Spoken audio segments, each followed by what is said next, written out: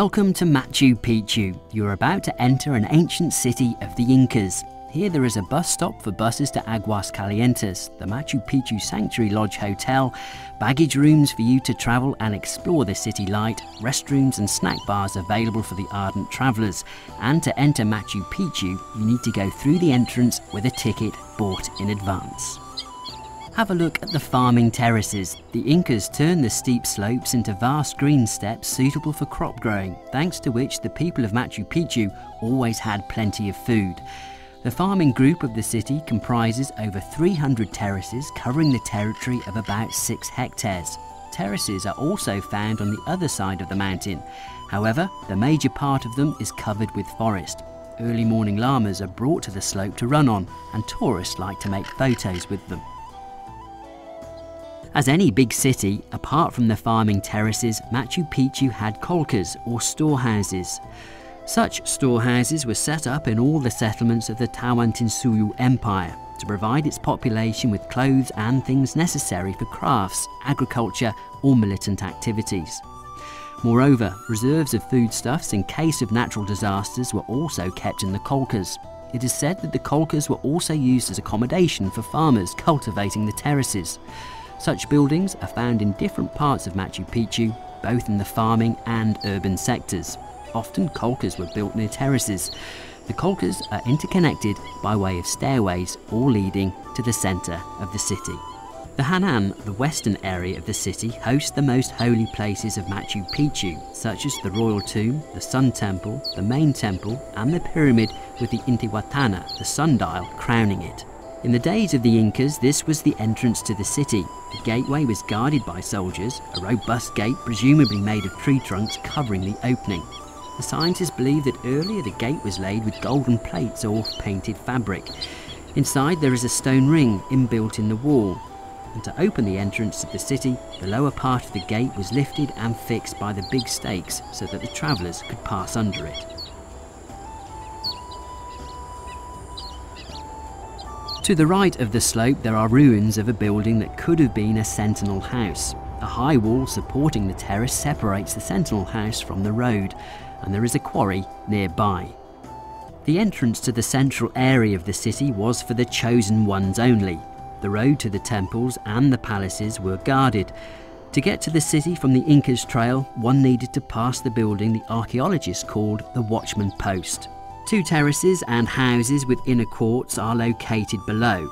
The terraces are interconnected by a big stairway starting from the second gate and crossing Machu Picchu from the west to the east. The platform at the bottom of the stairway leads to both the terraces, to the temples or down to the Royal Tomb.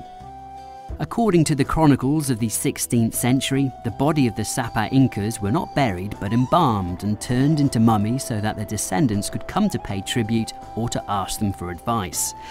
The excavations carried out by Hiram Bingham in Machu Picchu produced 107 graves, a total of 156 female, male and child remains. All the graves were found in the caves but for one. There was a burial vault known as the Royal Tomb under the Sun Temple. The scientists believe it could shelter the mummy of an Inca, possibly that of Inca Pachacutec himself. The Spanish chronicles mention that the Inca's mummy was transferred from Cusco to a certain city of Patalacta, the city in the mountains. Probably this refers to Machu Picchu that has become a city mausoleum, the burial place of Inca Pachacutec. Above the tomb, a semicircular building rests on a rock pedestal. This is the Sun Temple or Torian. In the times of the Incas, the temple was covered with thin golden plates and ornate with precious stones. If the version of the royal tomb sheltering the mummy of the ruler is true, then the temple above the tomb should contain the golden idol, the statue of Sapa Inca. However, it was never found. The surprising fact is that the boulder inside the temple shows marks of fire and heavy blows. Scientists are unable to give any explanation to that, since the official history has it that the Spaniards never entered Machu Picchu and therefore could not have destroyed the temple. There is a popular belief that touching the Intihuatana rock with one's forehead will open the world of spirits. They say some people really managed to see it. The builders of Machu Picchu turned a natural hill into a terrace pyramid with square pedestal. A polygonal rock crowns the pyramid, and the rock is believed to serve as a sundial. Hiram Bingham maintained that Intihuatana, the solar rock, was used by the Incas during the solstice to tie up the sun.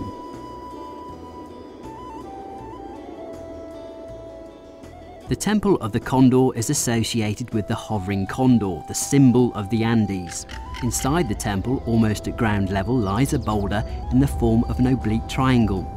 The boulder is considered to symbolise a condor with its wings flung open. The northern corner of the stone represents the head of the bird with its beak pointing to a trough cut in the rock.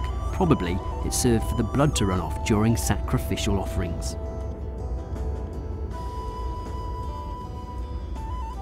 Many researchers believe that there is a direct link between the Intihuatana and the sacred rock, located in the northern part of the main plaza. It is a natural rock about 3 meters high with its flat surface facing the west.